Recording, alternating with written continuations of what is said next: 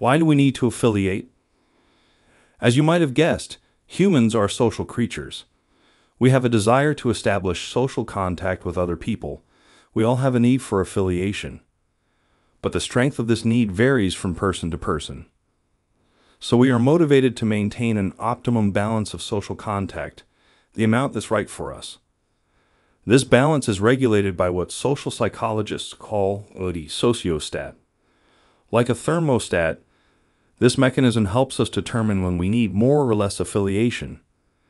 Even introverts and people who prefer to be alone have at least some desire to belong and affiliate with others. Social psychologists consider this need to be a basic human motive, partly responsible for driving our behavior to seek out social contact.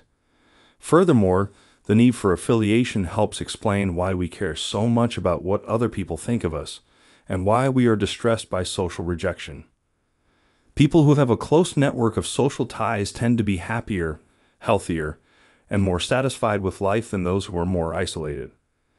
People who are shy may have a difficult time interacting with others, which sets them up for unpleasant experiences that further motivate them to self-isolate. Interestingly, stressful situations tend to arouse the need for affiliation. Maybe you've heard the phrase "misery loves company," but this folk wisdom doesn't tell the whole story. Social psychologists clarify that fearful misery loves company. That is, we want to be around other people when we're scared. Think you hear someone creeping around in your home at night. You probably want to call the police, a neighbor, or a nearby friend. Are you alone during a tornado or hurricane or other natural disaster? Chances are you would want to be with other people in these scary situations. In fact, across miserable situations, we tend to want to affiliate with people who are going through the same situation, who know what it's like to be in our shoes. This is one of the reasons why so many people Google questions about difficult situations.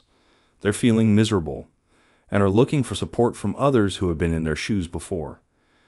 In other words, misery loves the company of those in the same miserable situation.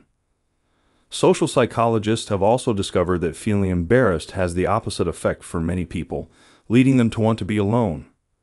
So we need to affiliate to fulfill a basic human motive, and to help us cope with our emotional experiences. In the next section, we'll explore some of the variables that predict who will be attracted to whom.